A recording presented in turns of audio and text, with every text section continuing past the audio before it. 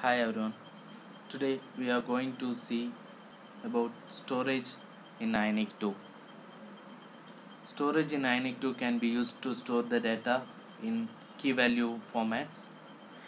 We can also store JSON objects. This storage can work using many storage engines. Here it will choose the best based on the platform. If the application runs in a native platform, it will use SQLite, whereas if it is in browser, it will use the IndexedDB or WebSQL. First, you need to install cordova-sqlite-storage plugin. You can use the command cordova plugin add SQLite storage.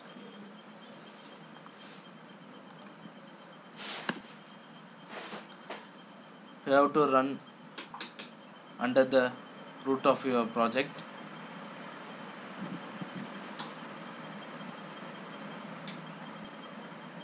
Once this has been done, go to your app.module.typescript file. You can find it under source folder, and you have to import the storage inside your app.module.typescript file, and then you have to write a function as provider storage. Here it is the DB name, kept it as my test DB, and the DB are IndexedDB, WebSQL and SQLite. And under ng module inside the providers, please add storage and save it. Once this has been saved, you can go to your page and import the storage file inside your page, including inside constructor as storage,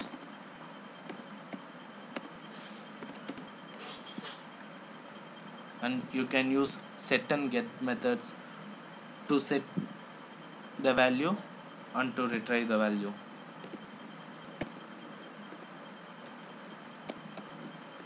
Parameters for set method is key, comma value,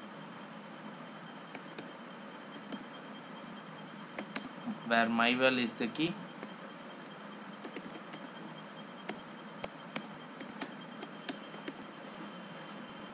and this is the value, and I am going to retrieve the value using get method followed by key, and in the promise function we can use the promise to retrieve the value.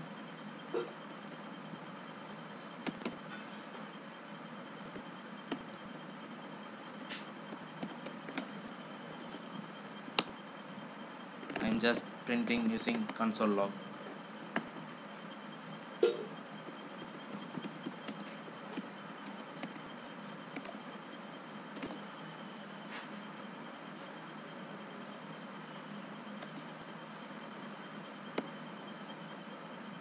I am going to save this file. The program is building.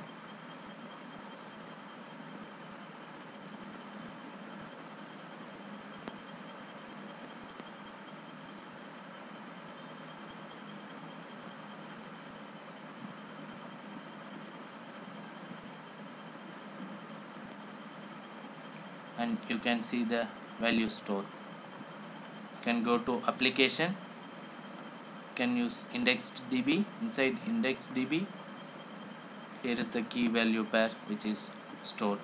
Since I use browser and environment, it uses IndexedDB.